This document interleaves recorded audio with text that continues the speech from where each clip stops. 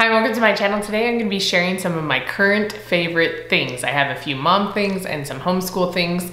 So if you enjoy this type of content, please remember to subscribe and let's get into it. Okay, I just did a favorites video. It was just over a month ago. And I had mentioned that I like favorites videos. I think they're fun to watch and I like putting them out, but I'm also not really great at like thinking of things that are my favorite. I'm just like, oh, I'll use this. I don't really care. I'm not like super passionate about them. And I'm also usually not buying a whole lot of new things either. So I can't have new favorites that way. Well, I started making a list because I was like, maybe if I just make a list as I go along, it'll be much easier. And then I already had like a pretty good list. So I was like, wow, I have stuff to share already. So we may go another month between this and another favorites. We may go another 6 months, we'll see. But I think like making a list as I go makes it a little easier for me to remember things that I actually was enjoying instead of trying to think back and remember. So that's what I'm gonna share with you today. We're gonna start with some of the mom things, and then I just have a couple homeschool things to share with you towards the end. Okay, the first thing I'm gonna share with you is clothing. I pulled over my handy dandy chair here that's holding my clothing. So I got this shirt off of Amazon. My goal in getting these shirts was I don't have a whole lot of like dressy short sleeve shirts. So as we came out of winter and stuff, I was like, okay, what am I supposed to wear to church with my skirts? I wear a lot of skirts. I haven't found dresses that I really like or that fit my body shape very well, at least that I think do. So I usually wear like a shirt and a skirt to church. And I just had a lot of sweaters and long sleeve, colder weather, warm things for colder weather. And so I needed something besides t-shirts. So I just started looking through Amazon one day and found a few different ones. There's still a few that I'm trying. I wouldn't say they're my favorites. I still like them, but I'm just sharing the ones that I like the most. So I got this one and I like a longer sleeve. My arms are bigger and my shoulders are broader. So sometimes having a little bit of a longer sleeve doesn't accentuate that factor and it makes it look a little bit better. So I really like this shirt. I got it in several colors, so that's what I'm gonna show you. And I even put it on. I was wearing a different shirt and I was like, well, if I'm sharing these, I should probably be wearing it. So I got a gray one and then I got a black one, because if you like something, just get a whole bunch of colors in it, okay? You can't go wrong. So I got a black one. And then I don't do a whole lot of bright colors. I like blues and greens and stuff. So I got a yellow one and I wore this on Easter because it's very happy, like spring color. So I like this. It's like very good quality. It has a lining underneath as well, as you can see right here. And so you don't have to worry about some shirts like this that are this more sheer material. You have to worry about wearing an undershirt or something. And this you don't have to because it's all lined really well underneath. So those are two of the shirts that I had gotten. Well, I guess 3 of the same shirt. And then I also got this one. I pulled this out of the laundry for you, okay? It was in the dirty clothes. Luckily it wasn't buried, but I really like this one. And this is the color I'm talking about. Like I get these kind of colors, and this shirt over here, I'll show you in a minute. I like those kind of colors. And so yellow is very bright for me. I think it's fun, but I just don't wear it very often. And so here is this one. And this is like a short sleeve sweater, but again, it has a little bit of a longer sleeve, which is kind of what I look for. And I think this is a medium, and I feel like it fits me pretty well. It's not as flowy around like the midsection, so it does show a little bit more in that area, but it's not tight on me either. And it has some texture. I don't know if you can tell, a little bit like quilted and stuff. I think, did I go back and look at other colors because I liked it so much? I can't remember if I did or not, but this is the color I like the most, which is why I got this one. And I feel like even in summer, once it warms up, this is still fine. It's not like a heavy sweater material. You know, some of the short sleeve sweater shirts are a lot heavier material. I feel like this is pretty lightweight and comfortable. And then the last shirt I wanted to share with you is this one. And this is from Hearts & Co. I've gotten a few shirts from them, or from her. I don't know a whole lot about her company, but Ashley from Grace and Grit will share stuff. And this is my favorite. I love this because it has more of like the V-neck like cut. sweatshirt type thing. And then this blue is my favorite. It says homebody, which fits me perfectly. You've seen this one and this shirt in recent videos. I think my last few videos had me wearing these in them. So if you want to know kind of what they look like on, you can watch those. And I did get a large in this one. I'm not sure if these are available. I got them on a pre-order sale type thing. And that's what she does a lot. Her new line, she'll have pre-orders for them. And so it takes a while for them to ship because she's just waiting for all the pre-orders to close and stuff like that. So I didn't check the website to see if they're still available, but I like all of her stuff. I think it's super cute. And there's a lot of homeschool related stuff as well. I don't drink coffee, but there's a lot of like coffee mugs and different things like that also, if you like that kind of stuff. But I really like this. And like I said, I got a large in this because I have some of her other sweaters and I really love them. They don't have the V-neck one, which I wish she had more. Maybe she'll come out with more that have a V-neck, but some of her other just like crew neck sweatshirts I have, and they're really good quality, but those are a unisex like sweatshirt. So I get a medium in those and they fit me fine.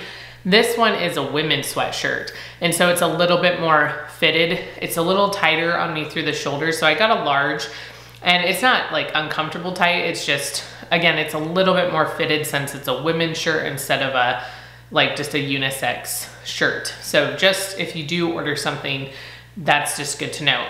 And then something else with just clothing is shoes. I don't really like shoes at all. I prefer being barefoot or wearing flip-flops.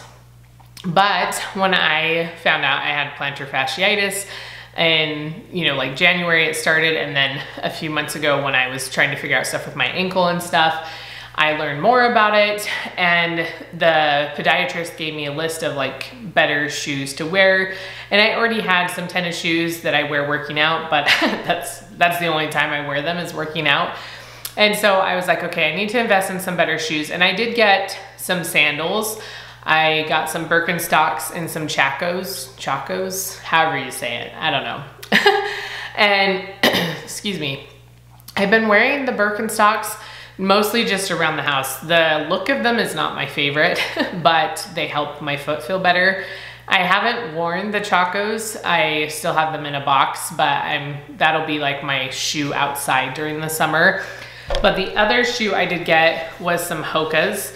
And again, all these shoes that are like good for your feet are expensive.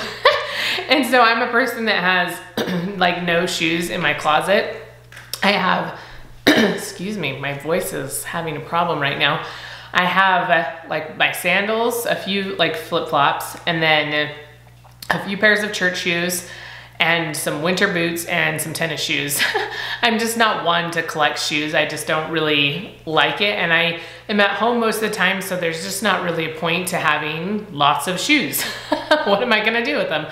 Except, spend tons of money on them. And so buying all these other shoes that are good for my feet was a little hard for me because I'm like, they're expensive. And so I got, these are the Bondi ones. I don't know if that's how you say it, but that's what they are, B-O-N-D-I. And I just got black and white. I know they have so many colors. I'm just not that person. I just don't like super colorful shoes. I like more of a natural or black type of a shoe, something that's not super in your face crazy. And so I've been liking these a lot. It takes some getting used to. Their base is very wide and high. So I'm pretty tall, like I'm about the same height as my husband normally when we're barefoot. So then I've been wearing tennis shoes so much, and I'm just like so much taller. And especially with these, the heel on them is pretty big. And like I said, you have to get used to walking in them because it makes your foot wider, but I feel like it also offers more stability that way. It gives me like a wider base, right? So they've been good so far. I've really been liking them. And even though the price tag is very high, I feel like they're very good quality, and they're lighter weight, which is nice because then there's not as much weight on my ankles as I'm walking, and that just makes a big difference for me. All right, the next thing I was gonna share with you is some hair products. So the first thing is this Conair curling wand. And I showed this in a like my summer haul video. I hadn't actually used it at that point, but I have used it now a few times, as you can see. If you've noticed, my hair's been a little bit curly in the last few videos. Some of them it's been straight, but some of it's been curly. And if you've been around here, I've mentioned before that my hair down kind of bugs me, and it still bugs me. Like I don't like it in my face. I don't like having to worry about it when I'm eating my food and stuff. So a lot of times it's back in a ponytail or like off to the side in a bun. And I've been trying to have it down a little bit more and just get used to it a little bit. But my hair does not hold curls super well. It's extremely thick and it's extremely heavy. And so usually it just kind of falls out. But this one's actually been working pretty well. And I like the shape of the curls. It has other wands in here that you can attach. So this is the 1 inch, but it has 1 to 1 1/4 because it's tapered. And then a really teeny one, which I think would be so fun to try and have like super, super kinky curls. But I don't have time for that. I'll have to set aside some time to try it, because this hair, like just doing it like this, and this was quick this morning when I did it super quick. Still took like 25 to 30 minutes for me to curl my hair, because it's like when I think I'm almost done, this section right here is like 4 more divisions here to get it all curled. It's so much hair, which I'm grateful for, but that's one of the reasons I just don't curl it. It just takes way too long. But I've really been impressed with how well this curling wand like holds the curls. It's been really great. I have some other ones and I don't feel like my hair holds those curls as well. And then something else about this was that this button, the only thing that's kind of weird to me that's hard is where the on button is, because I hit it all the time. When I'm holding this, first I hold the curling wand down here. I just need to get used to holding it up here. But I hit the button, so sometimes I change the temperature. So there's that. But it's like $30 or something. It's Conair, and I feel like it works really well. For something that's not $30, I like to straighten my hair. So this is the Babeless, is that how you say the brand? I think so. But this is their straightener. This one can also be used to curl as well. It has the rounded edges. But the story behind this one, again, the price point on these is extremely different. And they have some that are cheaper than this one. But I had this straightener that I had before this one. I don't even know what brand it was. It was from Sally's Beauty, and I got it, oh my goodness, how old was I when I got it? Like 21, I think. And so it's not been 20 years quite, but pretty close. And I was just like, okay, I need something else. My hair has a natural wave to it, especially underneath in the back. So it's really hard to blow dry it completely straight. And so trying to straighten it with a straightener, I needed something that was like for thick, really thick hair that has some wave to it. So the person I have cut my hair suggested this. This is the kind that she uses in her salon as well. And so I've been trying it out. Like I bought it, not just trying it out. That makes me sound like I'm gonna return it or something, or renting it.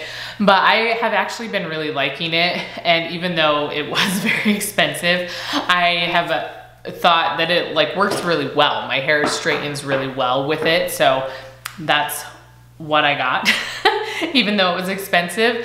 But I like how this one was cheaper. So, you know, we're trying to balance it out here. So that one was more expensive and this one was cheaper. So we bought a lot of expensive things recently, but a lot of them I just never have had in the past, or they're several years old. So it was kind of time for replacements. And then the last thing in the mom category was some bowls. This is another thing that we hadn't gotten new bowls really since we got married, like 15 years ago. We got some plastic bowls and things as part, you know, people giving gifts to us. And they still worked well. They were stained and old, and some of them were melted from being too close to the burner. And so I was at Hobby Lobby with my kids. They wanted some clay, and I saw these bowls. So I'm not gonna be able to link the bowls because they're from Hobby Lobby. They were in their spring section, so maybe they still have them, I don't know. But I really liked this set. This kind of replaced a bunch of my mixing bowls that I had. So there's 3 bowls in here. I like the colors and then the pattern you know, with the half dipped look, I don't know. And then they have the little like suction on, it's not suction, but you know, keeps it from slipping on the table. So I've been using these and I've really been enjoying them. And then I was also looking for a bowl that would be good for sourdough. I've seen some on Instagram that people make or have made for their like sourdough company or whatever, you know, their sourdough Instagram. And they're extremely expensive. And I was like, I am not spending that much. So I saw these they're not just mixing, they're not really mixing bowls. They're, what do you call them? A salad bowl, like a presentation bowl, right? When you put your food in to be served, a serving bowl, there you go. I knew we'd get there eventually. So this is like a serving bowl, but it's like such good quality. It's like a stone type. They're so heavy. But I think for 2 of them, since it was also like 40% off of their spring collection, was maybe 20 something dollars. I don't know, way cheaper than like the 150 or whatever for 1 bowl. And they are like heavy and you can use them for sourdough. I like the depth, you know, for mixing the sourdough and stuff in them. But like I said, they can be used as a serving bowl as well. So they have a lot of possibilities and I really like them as well. And then the last thing I saw when we were at Hobby Lobby was these. They're not bowls and they're not plates. They're like in between, which I really like because sometimes, you know, it's not like you're eating soup or like a huge salad, but you're also not just, don't want it just on a plate. You want a little bit of a like edge. And they're also really pretty presentation bowls. And so you can put, like if you have a bowl like with rice and a protein and the toppings and stuff, I feel like it's just really good. Like I think there was another color besides just these 2. And they did have normal plates and stuff to go with them, but I didn't get those. We have lots of plates and the plates had a lip on them as well, which we only have so much room in our dishwasher for dishes that are that wide. And my kids' plates already have that big lip on them. And so we just don't really have room for something that's not flat on the edge for a plate. But I really love these. So you'll have to check out Hobby Lobby if you live close to one because I can't link these. You know, Hobby Lobby is basically if it's in the store, then you can get it. Some things are online, but just not a whole lot of options. But I'm really loving all these bowls. Okay, now the homeschool stuff. Like I said, I don't have a ton of things to share with homeschool, but these were just a few things that stood out. The first one is stickers. I found these on Amazon. I was looking for stickers that were raised a little bit because it makes it easier for my toddler to pull them off by himself. So when we're doing group work or something and sitting at the kitchen table, I'm not having to read and pull stickers off while I'm trying to focus on what we're reading. And so I give him one of these, and some days he likes them more than others. He kind of goes through different spurts of what he likes and what he doesn't. So these ones all came in a pack, like a huge pack. And then these ones are slightly like different texture, but they also have a paper that sits behind them that has a scene on it. So if they wanted to put the different stickers in the scene, they could do that. And the same with this, right? There's the paper behind that has some like roads and things like that. And so they can put them on that scene if they want to do that. So that's something that we've been using to try to occupy the toddler. And then something else is just crayons. It's kind of boring, I know. But again, I have been in, like, he's really been liking to color all of a sudden.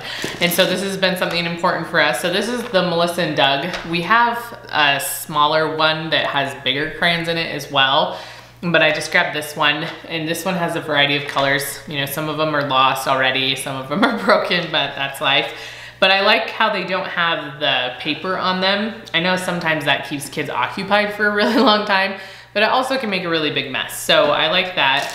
And then these ones are, they're honey something. I'll put them down below, the brand. I can't remember exactly what it's called, and I don't have them in the original box, but they're a little chunkier of a crayon, and they actually color a little bit better than these ones. I don't remember if these are like the pure wax, which they color, but you just have to have the right paper and the right like surface underneath. Otherwise they just don't color as well. So he likes these ones, I think, better because they're a little bit more vibrant on the page. So those are his things. Those are things that have been keeping him occupied so we can actually do homeschool. And then the next thing, I have mentioned this in some other videos, But my kids have really liked this geography trivia challenge. We have the science one. I think there's an animal one, something like that. We haven't used that one.